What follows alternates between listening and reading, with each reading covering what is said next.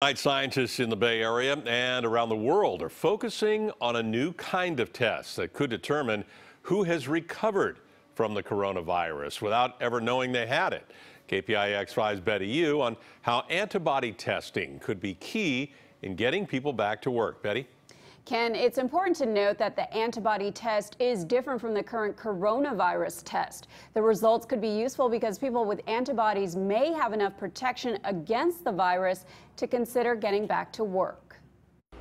Today, an ambitious testing program by the University of Miami began in South Florida, one of several nationwide awaiting FDA approval.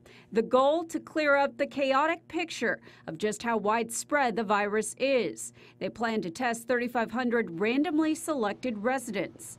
California Governor Gavin Newsom said today a test being developed at Stanford University may be released as soon as this week. The test uses a blood sample collected typically with a finger poke.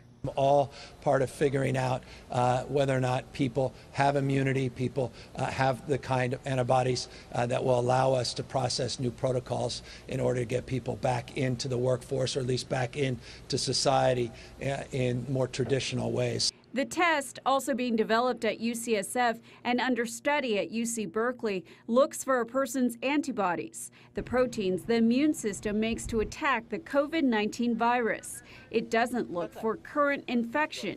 Instead, it detects who's had it in the past, whether they know it or not. The problem is not all antibodies are protective.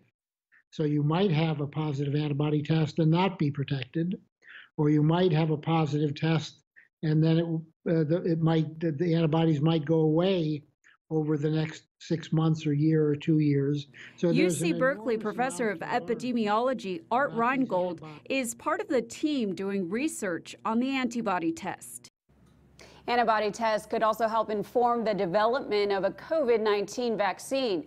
As far as the Stanford test, blood samples have already been collected from about 3,200 volunteers, and results are expected to be known in about a week. Liz?